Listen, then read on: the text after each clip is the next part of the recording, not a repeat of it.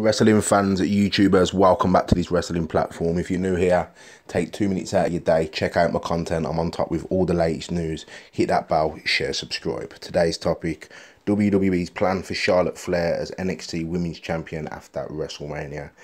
Me personally, Charlotte Flair should have put over Ripley. She should have done it.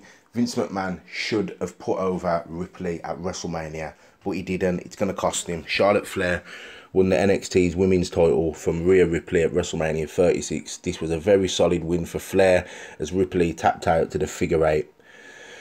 The Queen is holding the gold in NXT once again, but now what? Dave Meltzer noted on Wrestling Observer Radio that WWE's plan for Charlotte Flair is for her work to work Raw and NXT shows as women's champion. The plan right now is she's going to work both with no house shows and nothing.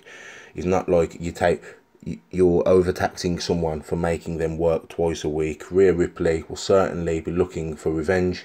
This could add up to another match down the line. Ripley will have a lot to prove if she's going to make up for losing her title clean in the middle of the ring inside an empty performance centre. People, at the end of the day, it's happened and that is it. Let me know what you think down below. Hit that bell, share, subscribe.